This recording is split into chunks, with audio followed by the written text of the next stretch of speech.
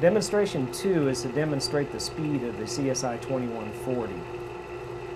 Being able to get in and out of the field is very critical from both a safety standpoint and also a worker efficiency standpoint.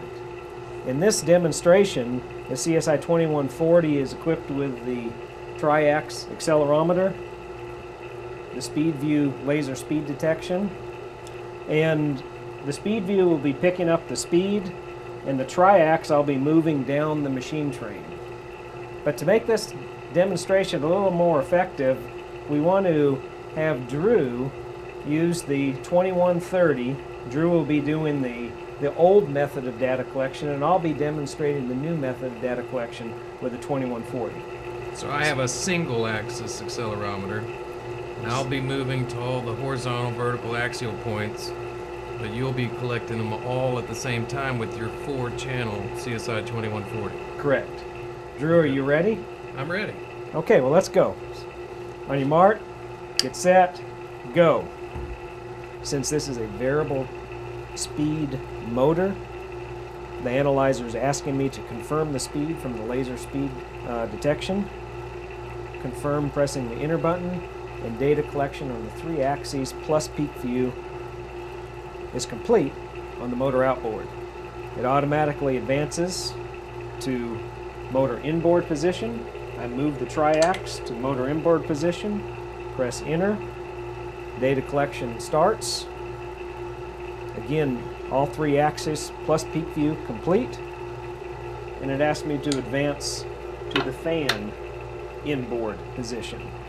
Press enter to start data collection. Data collection complete. Automatic advance to the final point, which is the motor outboard.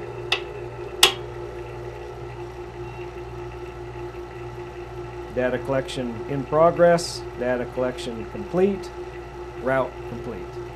Drew, how you doing? I'm almost halfway through here. Well, while Drew's finishing that up, let me show you a couple things on the 2140. What is displayed are all the parameters. These are the analysis parameters for each point. And you can see right here that I've got everything is green except for 2 parameters that are in yellow alarm. So that is an early alarm condition. Drew, you almost finished? I'm 3 out of 4 bearings here. So while we're waiting on Drew to finish up, primary advantage of the Tri-X, gets me in and out of the field very fast. Second advantage is instead of making multiple moves, climbing up and down the ladder multiple times, I place it in one position to collect data. The other advantage of the Tri-X is a lot of cases there's not a good place to get axial, or not a safe place to get axial or sometimes other readings. With the Tri-X, we're getting all 3 readings from one position. And as you clearly can see, the CSI 2140 with Tri-X must be at least three times as fast. And that was 16 points. You also collected 16 points, but in way less than half the time.